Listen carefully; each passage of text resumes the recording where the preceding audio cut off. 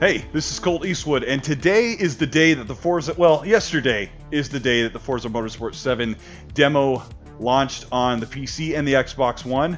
But you're seeing this because I recorded this late last night before I hit the rack, but we got to see how this game's going to run on my PC, and to let you know what that is all about. Over here on settings, I want to let you know that I've got the Intel i5-4570 CPU clocked at 3.2 gigahertz, no overclocking because, well, I'm kind of a wimp and I don't want to bother to do that. I've also got 16 gigabytes of GDDR3 RAM, and on the GPU side I've got the Gigabyte, it's right over here, the Gigabyte NVIDIA GeForce GTX 1070, which should be enough power to get a game like this running at 4K 60, because racing games aren't all that demanding. Yeah, here's the fun of PC. You launch a game and it's not full screen on the TV, but that's alright. I'm running on a 4K TV here, so before I put my foot in my mouth, because I quoted Turn 10 saying that you need a GTX 1080 or a Vega 64 in order to run this game smoothly at Xbox One X settings. Alright, here we are with the Forza 7 demo on PC, and we're loading into the main settings, and I'm going to check and get the settings equivalent to the Xbox One X, which will be at 4K 60 locked. So let's go in here and let's check the video settings. We are at Ultra at 3840 by 2160. Advanced, we have some dynamic settings here, so we're going to go look for motion blur. We'll leave motion blur on because that'll be on the console. Resolution scale, performance target, there it is. Alright, you just freaking hide it in there, but that's right. Quit telling me what to do. VSync, yes. So we'll leave that there. And it says, sets the target frame rate for render and game thread updates. Some players may experience smoother rendering by lowering to 30. Yeah, but not Colt Eastwood, because I've got the hardware to take care of it, because apparently my PC at about $1,100 is miles better than the Xbox One X. You know, I've got a faster processor, I've got a better GPU with the 1070. I think I've got just over 6 teraflops on that GPU, so we are good to go. I am accepting the changes, and let's see how the game plays. The game also installed on my SSD, which has hardly any room, so I hope I don't have any problems with that. And I don't have a frame rate counter, but here we go. Let me just go ahead and bump a car like GameSpot did right off the bat. I don't know what GameSpot's problem was this morning. If you watched their... Oh, there's a frame rate hitch.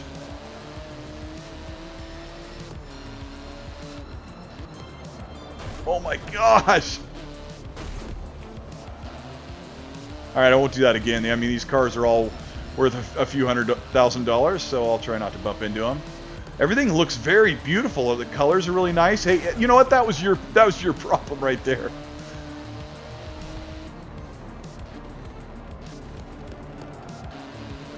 I didn't check the assist, but it feels like it's kind of untethered here.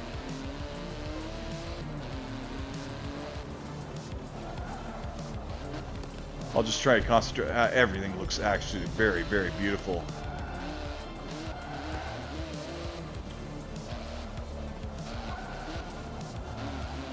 If you're sitting next to me, you'd be seeing this game being played on a 55-inch Samsung UHD TV with HDR, which I don't have HDR here on the PC. I didn't see availability for it, so...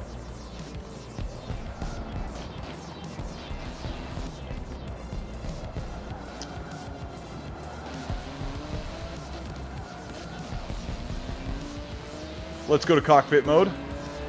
This is where I drive the best. We'll see if that's true, right?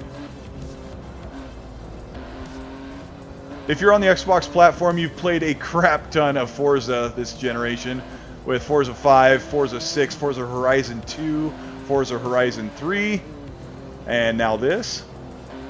Also, we were given the original Forza Horizon on backward compatibility, so if you didn't get enough driving in, there's plenty going on this fall with Project Cars 2, Dirt 4 in the spring.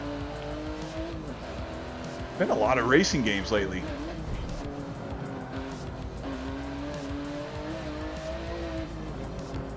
Well, I'll tell you what, this game lives up to its stability on this hardware.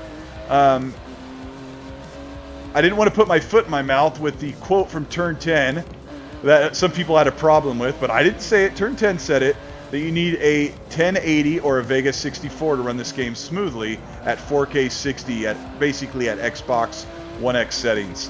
And right now with a 3.2 gigahertz processor, an i5, which is a kind of an older CPU, and the GTX 1070, I seem to be doing the job no problem. I was also able to get Forza Horizon 3 running at 4K 60 with very little issues as well. And you know, with PC, sometimes it just depends on the day of what your PC's been through, you know. It's like asking somebody to lift a little more weights after they've had a busy, long, arduous, stressful day. And I'm not always the best about restarting my PC on the regular, so I'm going to get out of this mode because the camera shake kind of doesn't really give you the correct visual look here.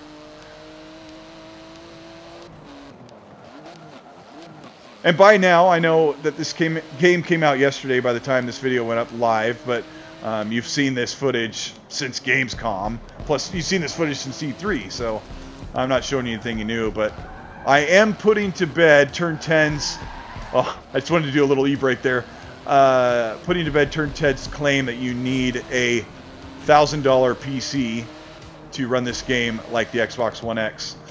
Which is what they said, because when they made that claim, I went on to PC Part Picker and I built a PC with those parts.